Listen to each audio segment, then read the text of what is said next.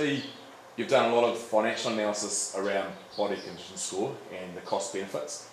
What are some of those findings? How did they come out?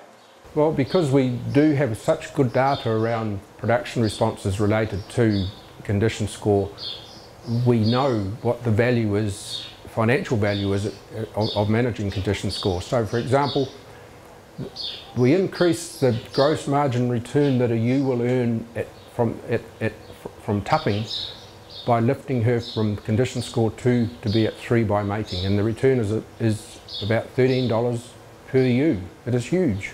And the feed that's required to lift that ewe from condition score 2 to condition score 3 will earn about 42 or 44 cents a kilogram of dry matter. There is nothing else on the farm that will give that return on the dry matter eaten at that time of the year. So there's a real opportunity from weaning through to mating to add value to some of your ewes, your poorer condition score ewes.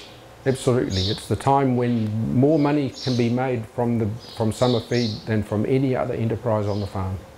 And then when we come through to lambing, equally we have the information to show that by having a multiple ewe in condition score 3 instead of condition score 2 at lambing, she will earn about $11 gross margin more than she would have otherwise.